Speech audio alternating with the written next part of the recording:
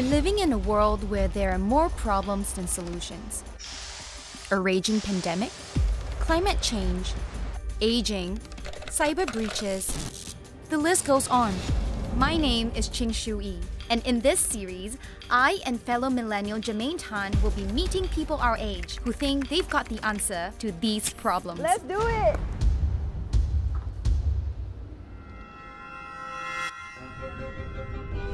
Physics himself must fade.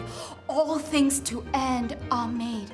The plague, full swift goes by. I am sick. I must die. Thomas Nash, an English playwright, wrote that some 400 years ago during the 1592 London plague outbreak. Edvard Munch drew the famous self-portrait in the 1919 Spanish flu. And Shakespeare apparently wrote King Lear during his quarantine. And all I did was made a few TikTok videos during circuit break.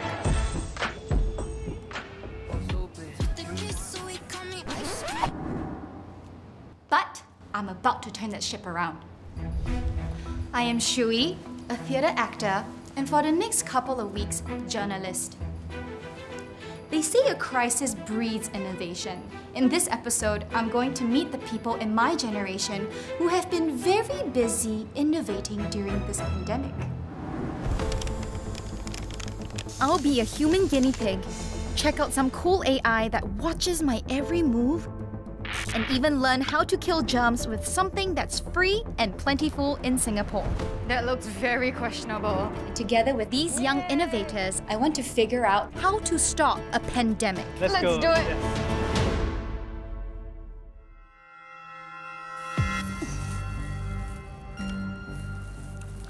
Wuhan, China. The first reported case of a person infected with the new coronavirus was identified here in December 2019. More than a year later, COVID-19 has taken over the world and pretty much changed it. But it's hardly the first to do that. The bubonic plague in the 14th century killed over 200 million people, or a third of humanity. But it's also when we discovered that quarantine was a good idea. The biggest pandemic of this century, the Spanish flu in 1918, took about 50 million lives. But it inspired countries to make healthcare available to the masses instead of the privileged few. So it looks like pandemics have been the mother of invention, but Since the Spanish flu, there have been 4 pandemics in the last 100 years. That's 1 in every 20 years.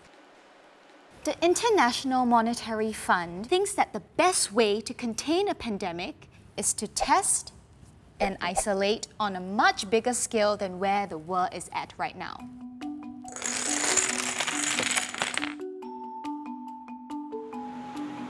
Are swab tests the only way to detect the virus, or is there a faster way to test for COVID-19? Hi, I'm here to get myself tested. Use this.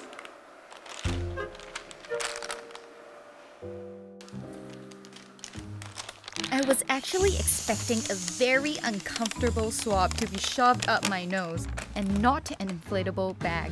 That's it? All done. Basically, with this breath bag, we attach it to a mass spectrometer that will suck out the air from this bag and we will analyze it. Wow, that sounds easy. This COVID-19 breathalyzer is thanks to a team of 20-somethings who want to change how we diagnose infectious diseases.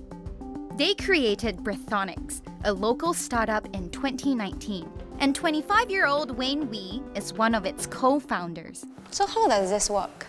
I will uncap it and insert this. Okay. And then the mass spectrometer will actually measure concentration of the volatile organic compounds in the breath. So there's almost 1,000 different volatile organic compounds, also known as your VOC biomarkers. We found that there are certain VOCs that relate with the COVID-19. Our machine learning algorithm is the one that will do the analysis and then to see whether is it positive or negative. How long does the test normally take? From breath collection to you getting a result, the whole process takes less than a minute. Only 1 minute. Yeah, that's right.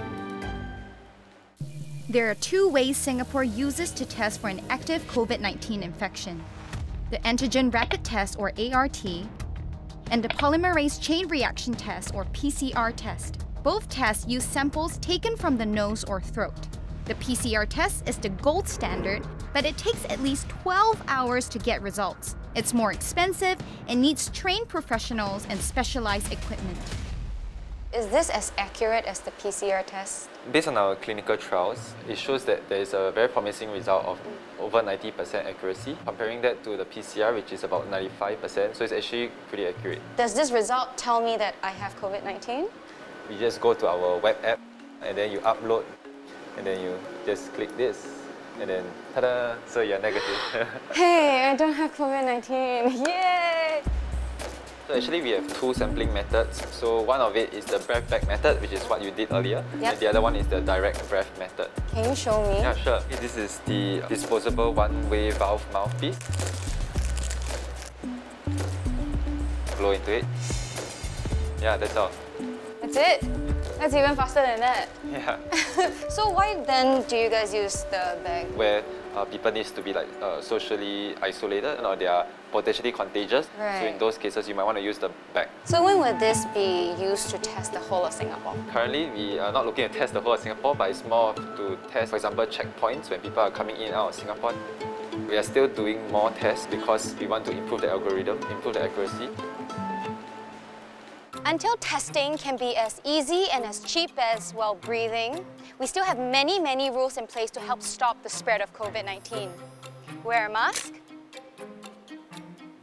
stand at least 1 meter apart, wash your hands with soap thoroughly and regularly, and keep your social life a little less social. But people are feeling a little tired of following the rules. In recent months, groups of partygoers got into trouble for flouting social distancing measures.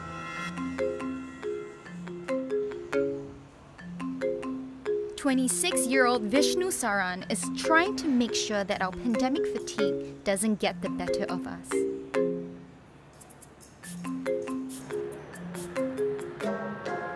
Hi, are you Vishnu? Yes, that's me. Hi, Hi. nice to meet you. Nice to meet you, I'm Shu Yi. So this is actually Invigilo-Shield. What we are doing is using this to identify COVID-19 non-compliances. It's our way to help Singaporeans fight against COVID-19. Yes, like me, not wearing a mask. Usually how we do this is deploy IP cameras around factories and industrial areas. Then we send alerts to security guards. Okay, let's go spy on someone. Let's go. do it. Yes. Usually, the Invigilo-Shield platform would analyze a live feed. But for today's experiment, we're downloading the videos we shot of the area. So many violations. It's a canteen after all, so you get to see like how people are not wearing masks. We started off as mainly on construction safety, using similar technologies to identify hazard. Since COVID-19 happened, that's where we realized Invigilo-Shield would be a lot more useful, basically helping security enforcement, not just mask detection, but also social distancing. Does that mean that anyone can use this technology? We actually got a lot more interest from hotels, public places, even shopping centers. I really don't like the idea of a robot watching my every move and tattling on me. It's a little creepy. But what if there's a robot that's keeping tabs on me in another way?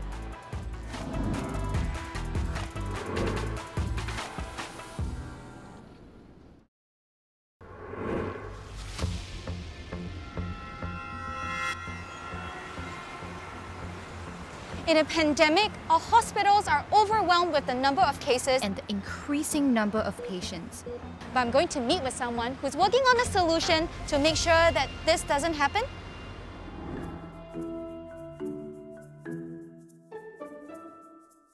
So this is the BioVitals HF solution. So this one including a mobile app and a wearable sensor.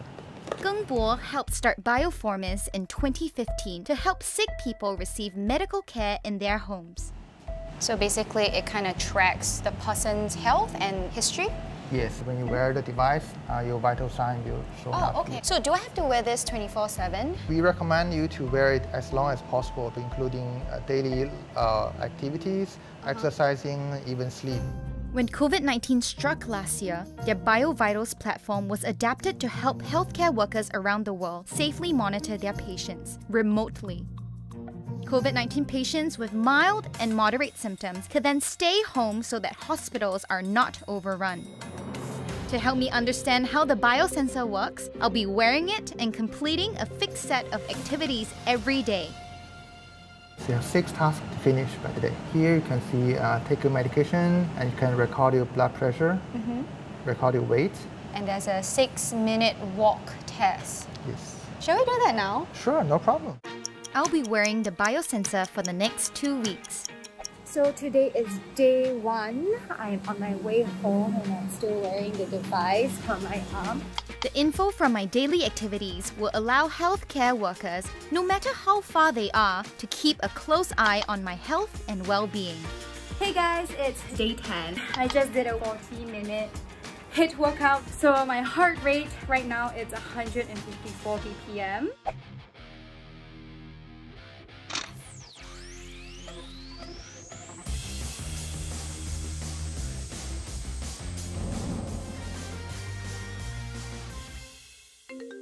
Oh, Bioformis is calling me. Are you exercising? Yes, I was. Doing exercise, we can see your heart rate is increased.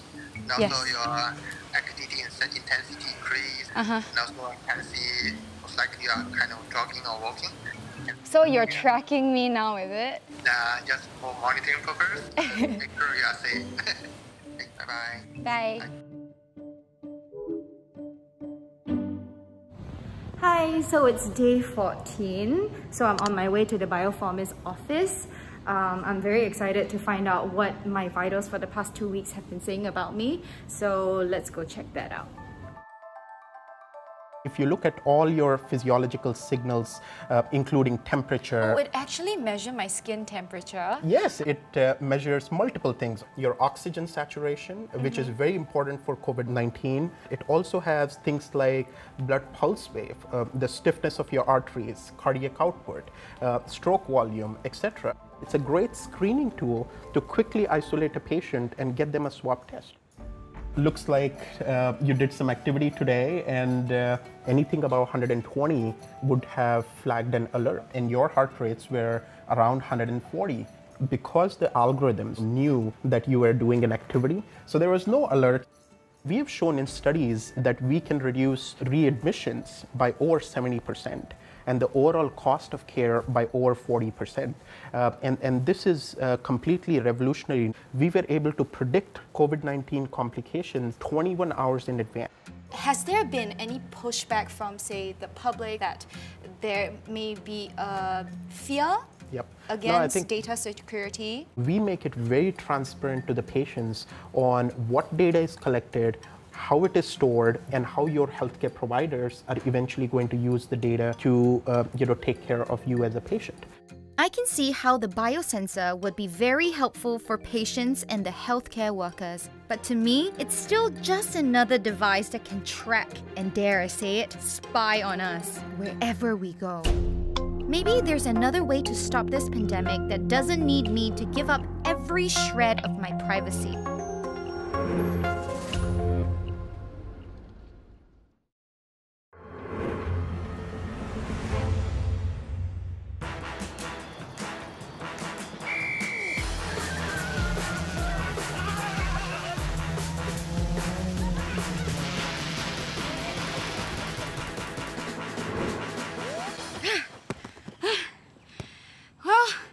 This is definitely a fun way to socially distance.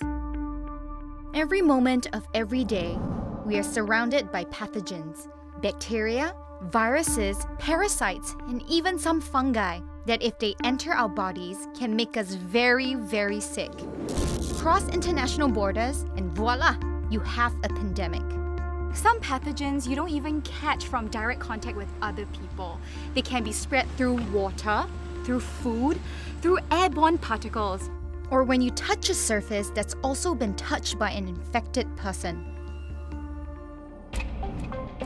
Vinayat Gate wants to kill these dangerous hitchhikers before they make it into our bodies by using a resource that is all around us, light.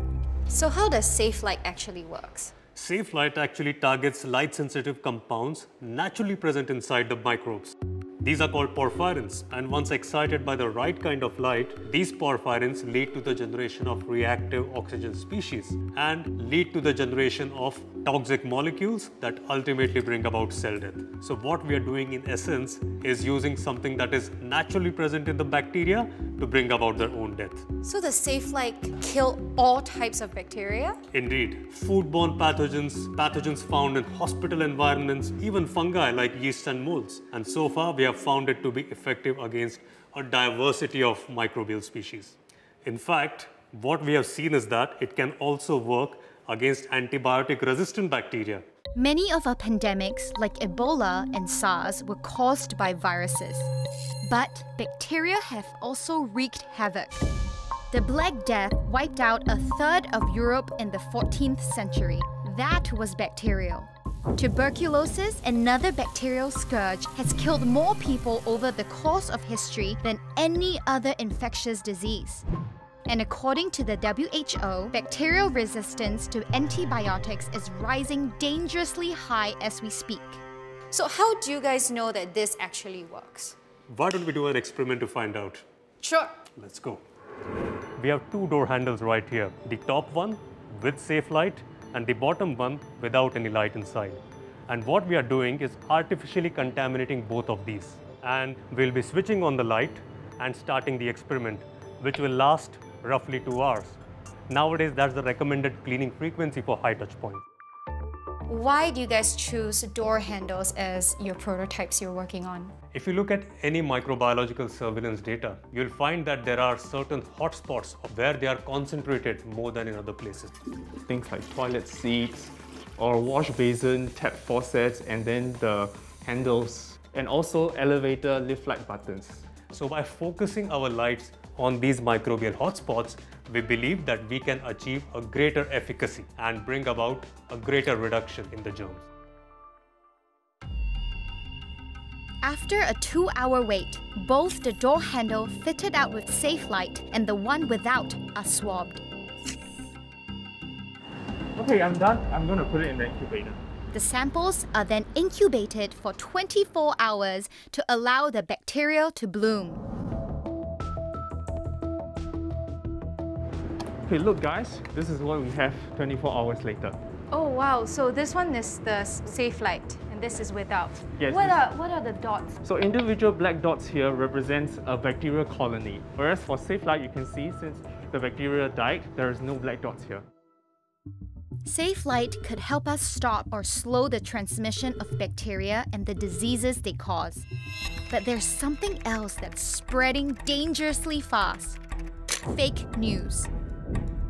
Fake news about the virus has led to mass poisonings in Iran, mob attacks in India, and burning of phone masts in the UK. According to one study, fake news about the virus has sent more than 5,000 people into hospitals worldwide.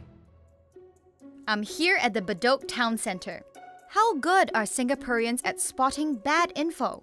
Drinking alcohol may kill the virus. Is it true or false? False. Maybe. Maybe. False. I don't think Okay. so. Poultry eggs are contaminated with coronavirus. I think so. False. Coronavirus created in the lab. Do you think it's true or false? No? True? This one I'm not sure. Yeah, I think it's engineered. After hearing all their answers, I think you don't know what is true, what is false, whether it's an actual factual article. One topic that's rife with misinformation: vaccines. Vaccine skepticism, fueled by fake news, is putting a dent in vaccination plans against COVID-19. Could this battle against the pandemic hinge on winning the war on fake news? I heard about this roadshow some local doctors have put together to bring their expert advice to the community. Why do you want to do a vaccination myth-busting session? The main reason why people are not taking up vaccinations, they might be worried about side effects of the vaccines. They are worried, they have like high cholesterol, high blood pressure, and are they safe to undergo such vaccination? We hope that with such a roadshow, we can actually help to increase the vaccination take-up rate. Yeah. So how often do you guys do such events? We actually don't do this often. We usually do this online. Ask Doctor is the brainchild of two 28-year-olds, Brian Toh and Dinesh Gunasakaran. So what was your inspiration for Ask Doctor? In my family, I had to constantly search for health information for them. What food they can eat, what the side effects of certain drugs. Because I couldn't find reliable, consistent health information online, I often had to resort to calling a physician friend. That physician friend is actually seated right next to me. So can you tell me a little bit on how to use the platform? So for example, let's dive into the coronavirus COVID-19 space. Currently we have questions and articles. And so you're able to look for questions you never thought of asking before. Start learning more about the condition itself. What a lot of doctors do is they're trying to put out different sparks of misinformation already in their own network through different mediums like instant messaging or social media. What we're really trying to do here is to amplify that for them, scale it up for them and centralize it for them. So do you think that Ask Doctor or this platform could compete with misinformation out there? Because fake news do spread pretty fast. We don't know if this is going to be a one-hit solution that's going to solve the whole problem of misinformation, but we need to start taking steps to address it. So when someone's searching for information online, we don't want them to go to unreliable websites. This was critical during COVID because we had patients with, for example, minor injuries, and they were asking, do I need to see a physical doctor for this, or can I see someone online? And then that will require some conversation, find out more about what's going on, and then direct them to the right source. Ask Doctor is one of the few platforms in the world that offers direct access to doctors online for free. But in this battle against medical misinformation, social media giants like Twitter and Facebook are furiously flagging and taking down posts that lie or mislead the public about the pandemic. So I guess it's a start? There's no silver bullet in eradicating infectious diseases. Not even a vaccine that's 100% effective. In all of human history, we have only managed to completely stamp out one disease, smallpox. But we can definitely put an end to a pandemic. We have to put up enough barriers to stop the spread. Universal testing, disinfecting services, and physical distancing. But each of these barriers will inevitably have holes in them. But if we put up enough barriers and make sure the holes don't line up, we can break the chain of transmission enough to stop a pandemic.